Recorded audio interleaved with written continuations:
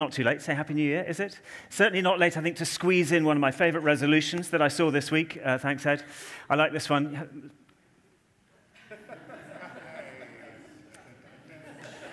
Yeah. Cog's just turning a little bit there.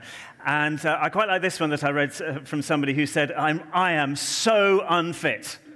Running for a train today virtually killed me. So I am definitely making a New Year's resolution. I am never running again. New Year's a good time. Any time's a good time, actually, isn't it? Just to reflect a little bit about where we are, where we're going, how we want to improve our lives and maybe the lives of those around us. But I guess the beginning of a term, decade, etc., is a particular prominent moment where we do that. Andrew kicked us off last week, and if you weren't around last Sunday, I would ask you as members of the church family to hear that message, watch that message online. Addressing some goals and some things around vision and dreams, big things for us as a church family, here as a local family, but also for us as individuals, as followers of Jesus. And God has a lot to say about how we succeed in life, doesn't he? Let's just make that really obvious point. He has an awful lot to say about that. So any kind of improvement that we want to make starts with the acknowledgement that he knows best and that he loves us most.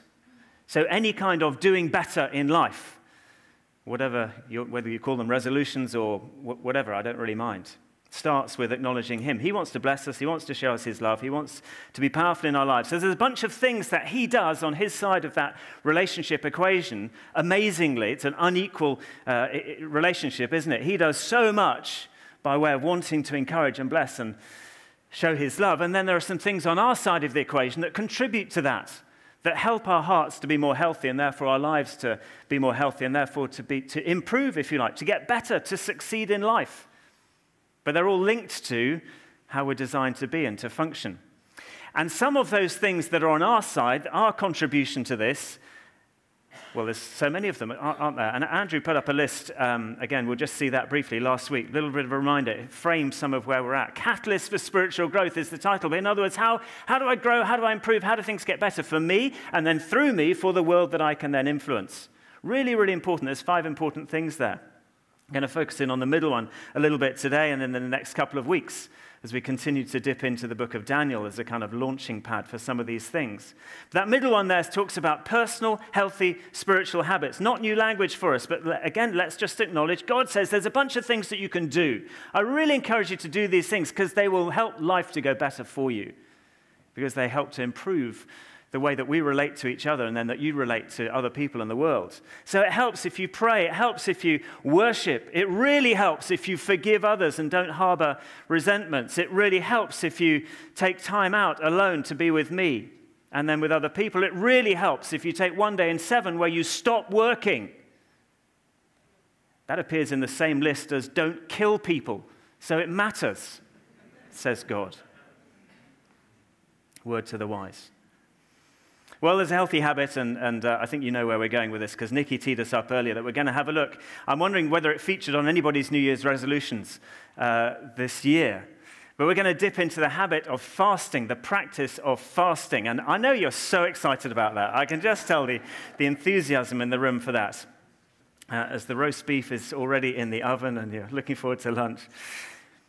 And this isn't, hear carefully, time is relatively short, we're going to skate over some things. This isn't a do more, try harder kind of a message. Although, there's no hiding from the fact that one of the outputs of a message like this is do it. Fast. God encourages it, right? But it's not a do more, try harder, you're not very good, so try harder. God really wants to encourage us all of the time. All of the time, he wants to do that, to encourage us.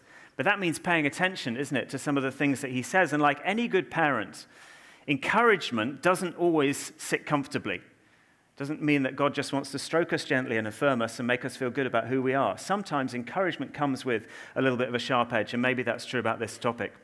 I read this week a story about a woman a couple of years ago. She began this habit of fasting, and we'll explore it in a moment.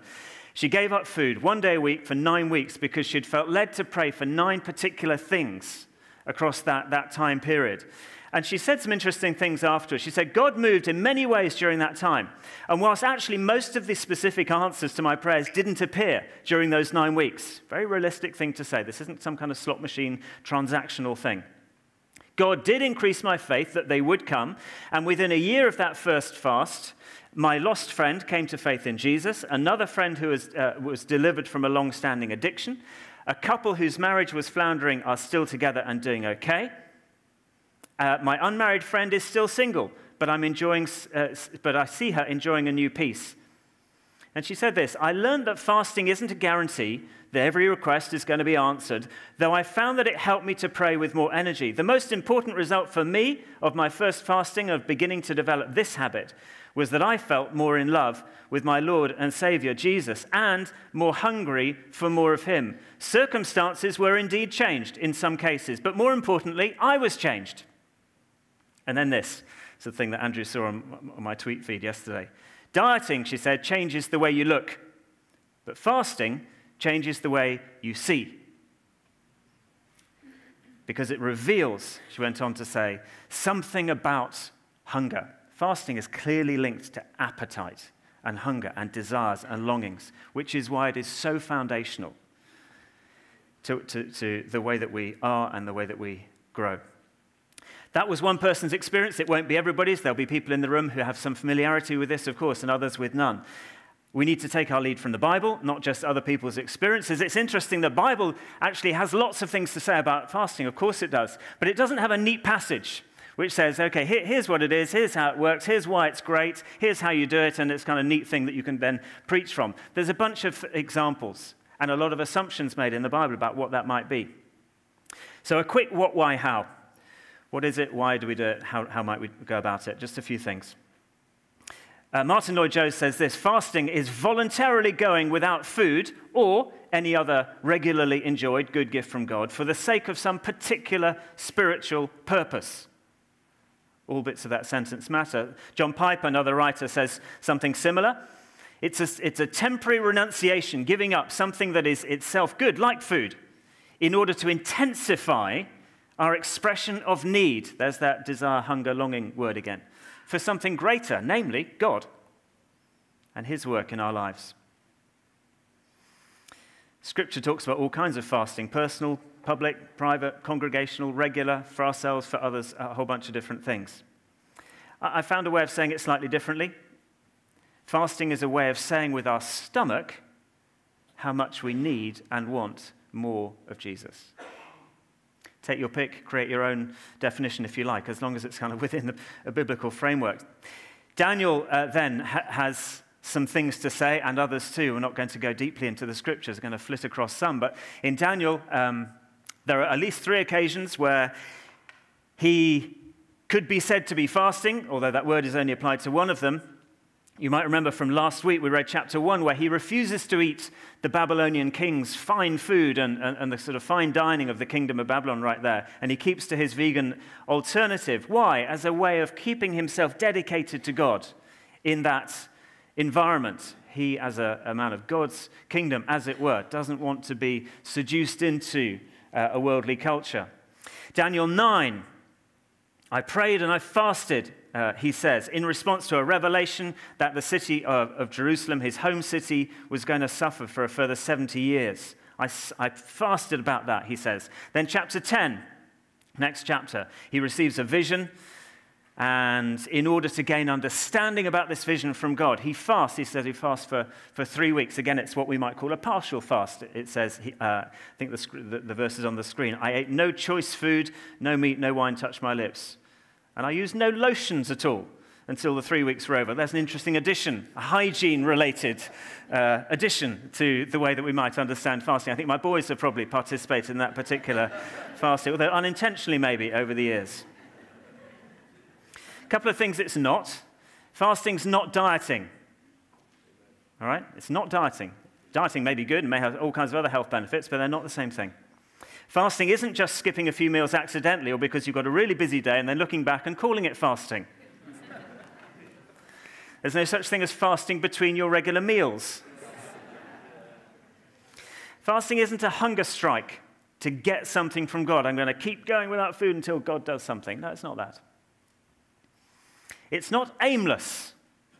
There needs to be a purpose, a reason, in those quotes earlier. Without a spiritual purpose, it's actually not Christian fasting, it's just going hungry.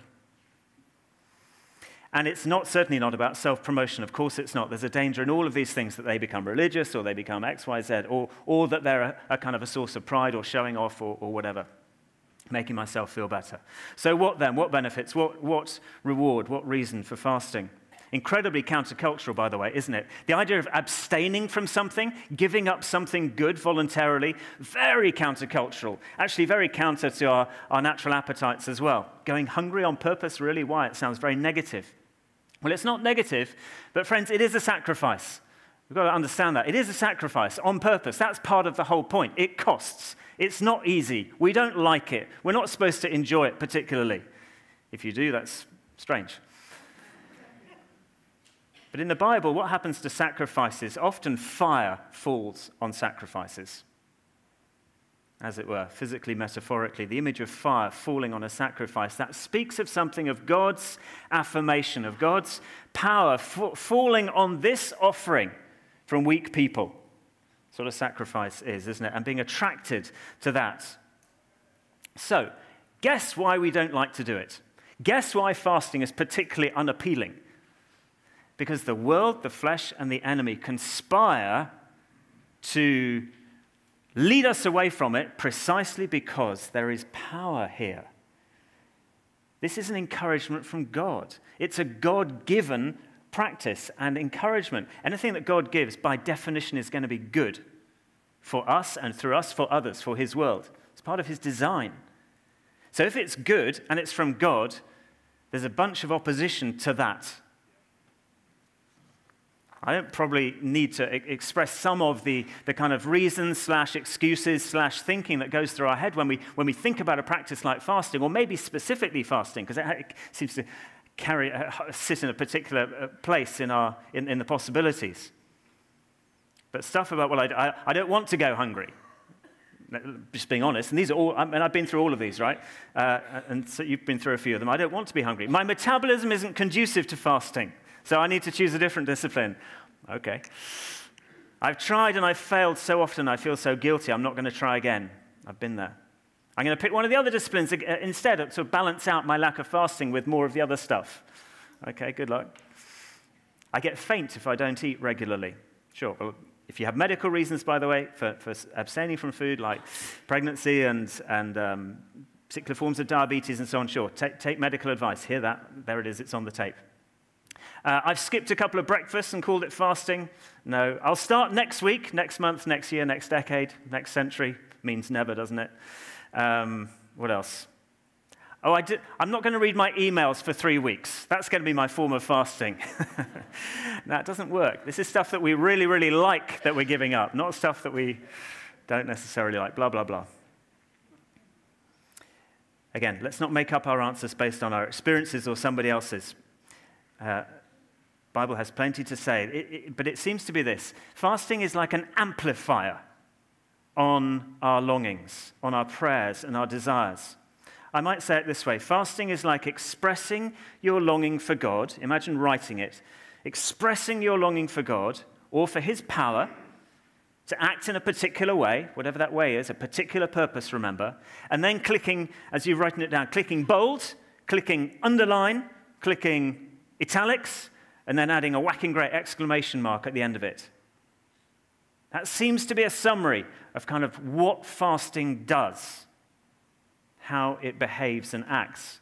Kind of goes hand in hand. John Piper says fasting is the handmaiden to faith and prayer. They seem to kind of go together. And the fasting is a particular way of intensifying what we're doing when we're praying, asking, and so on.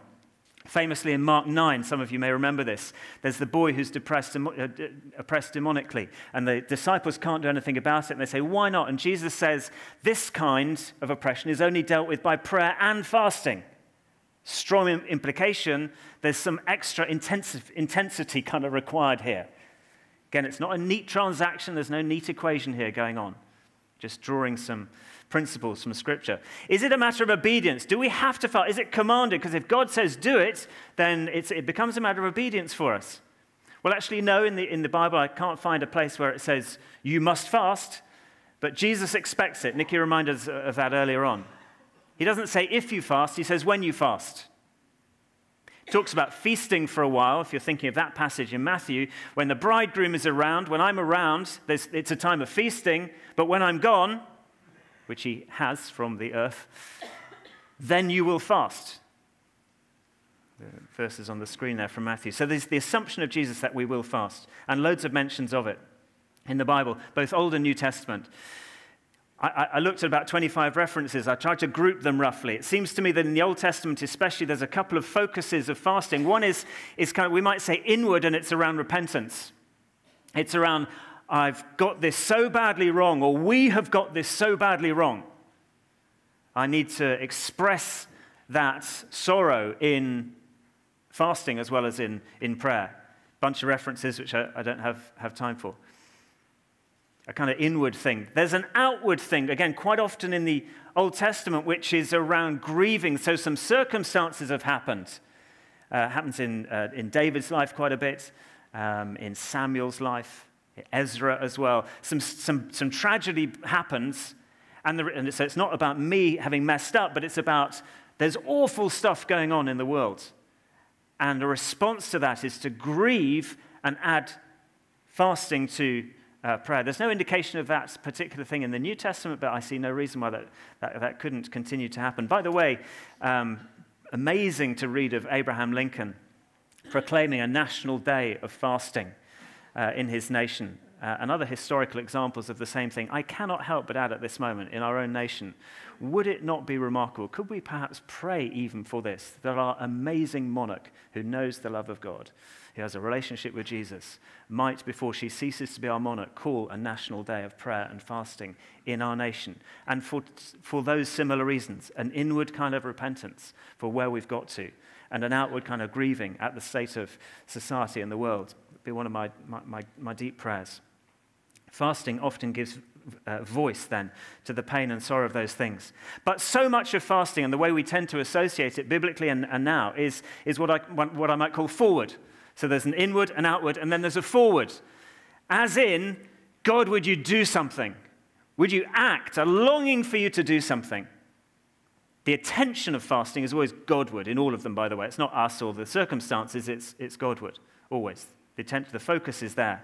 But for what? For favor, for breakthrough, for guidance, for resources, for healing, for God's power to be made evident in some particular crisis or way for some reason, for peace, for discernment, for comfort, for wisdom. As you look at that list, does any of that resonate with your longings and your desires?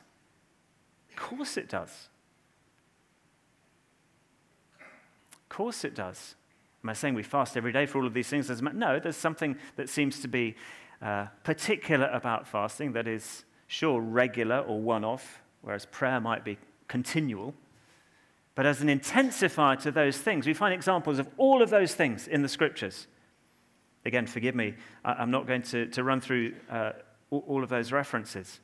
But a whole bunch of them. Pick any of those words that I've just mentioned, and I'll find you a place in the Scriptures where fasting has been part of the response of the people of God or the person of God, crying out for God's favor, breakthrough, healing, power, miracle, discernment, peace, direction, guidance, again and again and again and again, not least in the book of Daniel that I've already quoted, but in so many other places as well. Esther, Ezra, beautiful examples. Why don't you do the same thing that I did this week and just do a little word search on fasting? There you are. That'll mean you do the work, and we can compare notes later on. Read a brilliant example too, just from history. And again, it's not to say you fast, you get this result, But there was a plague of locusts in Minnesota in the 18th century, end of the 19th century, and locusts absolutely wipe out everything. For 5 years in a row, they wiped out the entire crop in a huge area of Minnesota. And then a new governor of the state arrived, called John Pillsbury, and the first thing he did was to say, right, you've tried all kinds of ways of getting rid of these locusts and the eggs that they lay and all of that. And he declared that they would fast for 3 weeks, and they fasted for 3 weeks. And 2 months later, mysteriously, nobody knows why it happened, all of those locusts left. It's a species, by the way, that is now extinct, apparently. And it's not to say, please hear, that it always works out like that, but there's power in fasting. There's power here. We ignore it at our peril. Above all those things that I've mentioned along the why, what might be the reasons that we would engage in this activity, comes this one. And it kind of expresses and summarizes all of them, but it's above them all as well. It expresses a longing for more of God himself. A hunger and an appetite for more of God, not just his activity in his world, as good as that is, as important as that is, answers to prayer, the intensifier to prayer, if you like, the underlining bold italic exclamation part, God, do this. But one of the biggest do thises is, God, I need more of you. I want more of you. I must have more of you. I need more of your presence in my life. A bigger appetite, a greater passion. We've been singing, I love that Fee chose songs around passion for God. So important. Fasting connects us with our appetites. It reveals something about our appetites.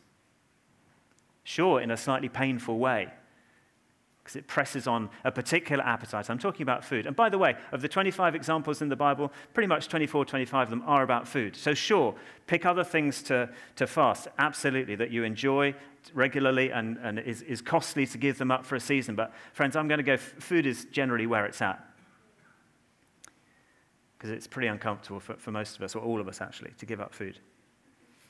As we become conscious of hunger pains, the discomfort of going without food or whatever it is that you've given up, such a powerful reminder or a catalyst in my experience for revealing or becoming more aware of the level of my hunger, my desire for more hunger for God. Somebody said this, fasting says with our whole body what prayer says with the heart, I long to be satisfied in God alone. Not going to share very much of my own experience because the idea is that we keep this relatively private unless there are good reasons not to. But in terms of this word, it seems appropriate to say I fasted myself in a whole variety of different ways over the years, have developed because it's something that you want to grow in and so on. And so for different reasons, in different sorts of ways, you can get creative with it. I'll tell you one thing, though, from last year because it relates to hunger. For a 30-day period last year, I fasted from a little bit like a Daniel thing, from all the things that I like, basically, and only ate once a day. Because my experience is that when I fast for a longer period of time, the time when I'm most hungry physically is at the end of day 1. Subsequent days seem to be less physically hungry for me. It may work differently for you. But at the end of day 1, I'm at my most hungry. I most want to give up at that point. I most want to dive into the fridge or the rest, or just do something, present that excuse to God or whatever it is. So I'm most hungry then. So deliberately, I chose for 30 days to have one meal a day at the point, therefore, where I was most hungry every day. And it wasn't pleasant because it's not supposed to be pleasant. But the point being, for a particular reason, remember our definition of fasting? It's renouncing something that you like, you do regularly, but for a particular spiritual reason. And I so was in touch with a desire to be more hungry, that I kind of focused in on making the hunger worse, if that makes sense. Please hear that in the spirit in which it's intended to be given. It'll work out differently for you. A couple of practical points for anybody. And again, there's so much help on this. There's help on the bookstore, by the way. There's help on the Walking with God website on the Trinity site, and a whole bunch of other places. John Piper is very good on this stuff. Four quick things on practicals, and then we're going to pray. Decide what you're fasting for. It does help focus. Without that sense of purpose, why am I doing this? Actually, I'm not sure that it's Christian fasting. I think it's just going hungry. 2, start small, especially if it's new to you. If you've never engaged with this practice, there's no shame in that. There's no guilt trip here at all, ever, from the Lord. But start small if it's new. Or if it's not new, what's the next thing that you might kind of grow towards? Make a plan. There's no rules, but we need a plan. So if you are fasting from solid food, maybe target a time in the week where you'll miss 2 or 3 meals in a row. Maybe that's a place to start. Miss those 2 or 3 meals in a row. That's what I'm planning to do. Maybe you work towards that being a regular pattern or a monthly pattern. Or maybe you work towards sometimes going for a longer number of days than that. If it's not food that you're fasting, or if you're fasting in a limited way, a partial way, like Daniel, frankly. He's on a kind of vegan diet. He hadn't given up food altogether. He just was avoiding things that were nice. So maybe you go for a longer period with that stuff because hunger works differently. If it's not food, but it's something that you enjoy, social media, brilliant thing to fast. Totally addictive. I think there's a survey in the States this week. 62% of younger people would say, I know that I'm addicted to my phone, and usually that means to social media. So social media fast, really good. TV. Paul actually talks about abstaining from sex. I'll just leave that hanging right there. 1 Corinthians 7 for those of you who are married. So start small, make a plan. Plan what you'll do instead of eating. There may be some time savings, inverted commas. There may be some money savings. What are you going to do with that time, that money? Be intentional about that. Link it to your purpose in fasting. Finally, be sensitive to others. Most fasting is clearly personal and private and not something that we tell others about at all. But rocking up to a party, a dinner party or something you've been invited to, and just announcing, well, actually, I'm not eating, is just a bit rude. So think about that a little bit. Let's wind this up. Fasting matters. It does really matter. It's not a command. But I think if we put it in the category of optional extra, we're missing out. I think if we put it in the category of that's for super Christians, that's for kind of those kind of category of people, but I'm not in that category of people, I'm in this category of people, we're missing out. We're certainly being unbiblical. There is no suggestion that fasting is for some followers of Jesus and not others. He says it's a healthy habit. Healthy habit for walking with God, for growing in Him, for improving our lives. It's one of those healthy practices to work in alongside others. It's highly countercultural, especially in a very consumerist world, but the kingdom of God is pretty countercultural.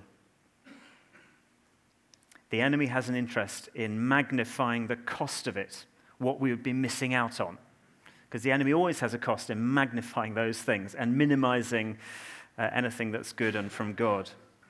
And the heart of fasting is about longing. Right at the root of it, ultimately, it's about longing. It gets us in touch with desire and ache, literally, and where that is directed and how healthily that ache and that longing is directed. We're putting our stomach where our heart is to give added intensity to our ache. Our ache for breakthrough, our ache for that marriage which is not going well, our ache for a loved one who's sick, our ache for a job, our ache for in the face of a national crisis, an ache for more of God's power, for more of His provision, for more of His presence. Fasting takes that deepest prayer that we have and it puts it in bold font and it puts it in italics and it puts it in underlined and it whacks a great exclamation mark at the end of it. And perhaps above all, fasting is that physical way of clearing a bit of other stuff out of the way to recognize and intensify our heart's cry that says, we need you, Lord. I want more of you, Lord. So come, Lord Jesus. Amen. Let's stand.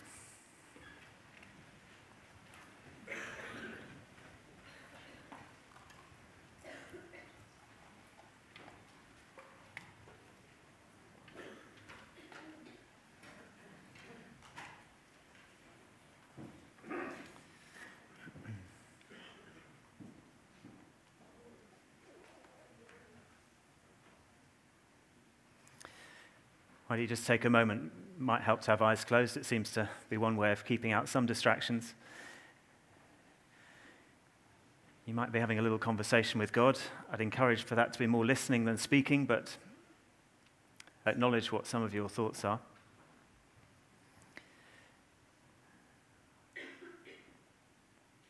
Then we're just going to pray. We're going to ask the Lord to specifically show us anything that we might want to respond to. There's been 1 or 2 words given already this morning. Always create space to respond. Let's just have some silence. So as I say, come, Holy Spirit. Come, Holy Spirit of God. And speak to us and communicate to us and do your underlining in our hearts, we pray now.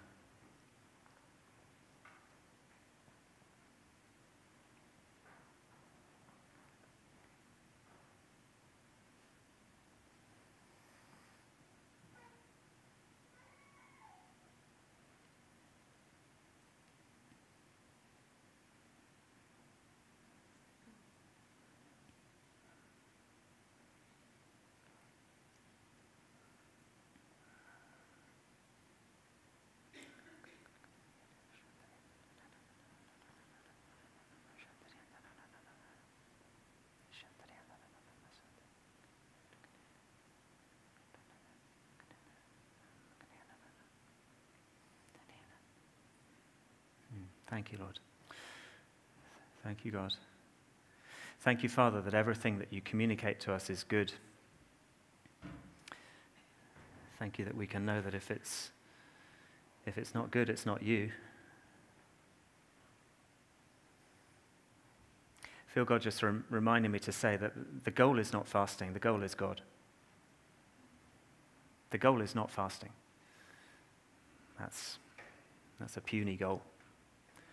The goal is God. The goal is Him. The goal is more of Him. I just sensed so much this morning, even as we were worshiping earlier as well, just so much serious engagement with this, with what we want for ourselves and each other and our world as we survey it at the beginning of this new year.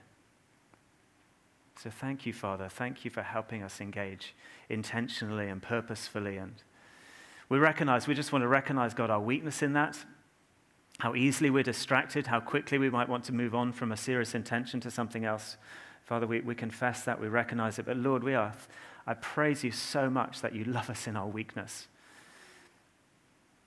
You welcome vulnerability. So we're so grateful for that, Lord, and we take assurance from that. And in the context of you loving us whatever, God, we're asking that you'd bless us with your grace. You'd bless us with a sharper appetite. You'd bless us to step into things that may be uncomfortable as part of your good gift to us, but serve a greater purpose.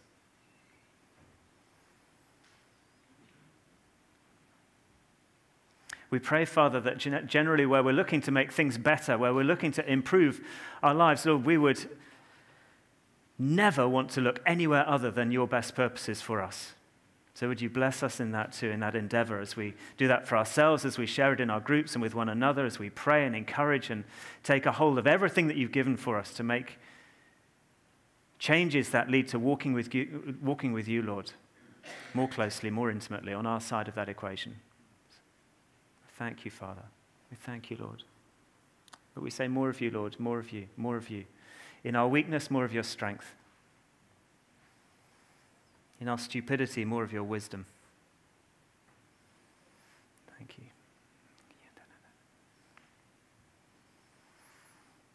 In our compromised appetites, Lord, greater focus and sharpness. Come, Holy Spirit. Come, Holy Spirit.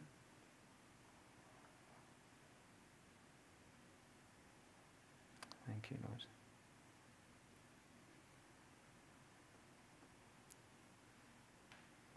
Thank you, Lord.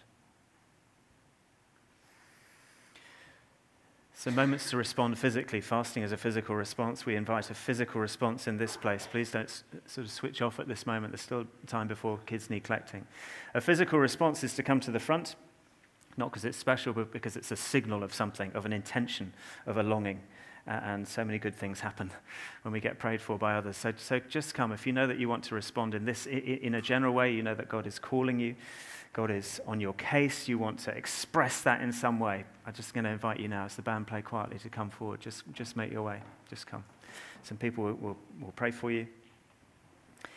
Again, if you're new to this, you don't have to explain anything. It's not magic. It's just the way that God, it's another beautiful practice that God gives us, right? Where we put a hand on a shoulder, men to men, women to women, and we say, thank you, Lord. And he might speak to you, give you something. So just come if you already know. But I'm going to speak out a few things. And if these apply to you, it's because God loves you and he wants you to respond. And the way we're responding this morning is to come forward. It's to walk from where you are, from the balconies, to step forward into this space. I'm encouraging you to do that. Something around hunger, for sure. Appetites. You recognize distorted appetite, whatever that might look like. That was the phrase I had, a distorted appetite. You just want to realign appetites with God's best for you. That sense of being vulnerable, weak, you might express it as being afraid, stressed, scared, unsure, maybe a bunch of other things. Those were the senses that we had as we prayed. If those apply to you, that makes you vulnerable right now. You feel that. This word this morning speaks into God's provision for us. As we recognize our weakness, it speaks into his strength and grace to meet us at that place of need and to do good things. So if that's you, please come. You recognize those things: uncertainty, confusion, vulnerability, stress. Just come. Those who are praying for church family, come and pray. Please come and pray. Maybe you're already fasting for something. Maybe you have been for a while. You've been calling out to God. You're connecting your heart to a crisis, to a deeply held request for breakthrough. Could be in the nation. I'd love us to be that church that is on our knees for our nation.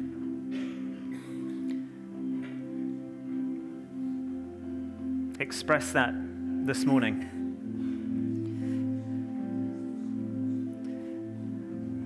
More of you, Jesus. We say more of you. We say more of you, more of you, more of you, more of you. If you don't know what to pray right now,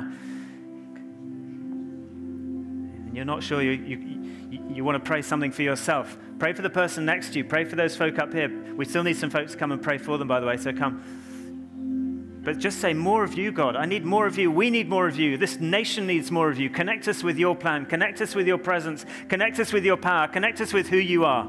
More deeply, more profoundly.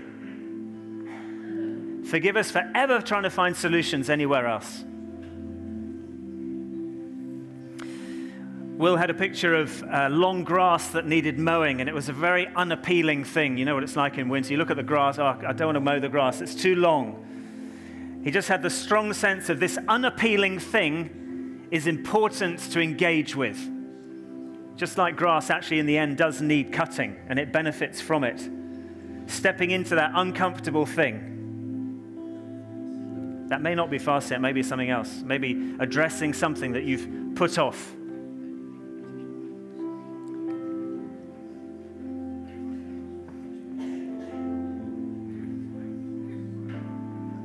Speak breakthrough in Jesus' name. Breakthrough in Jesus' name. The last particular word we had was for those who are too easily satisfied. Again, don't hear any condemnation in that, but too easily satisfied is the word from the Lord. I'm too easily satisfied.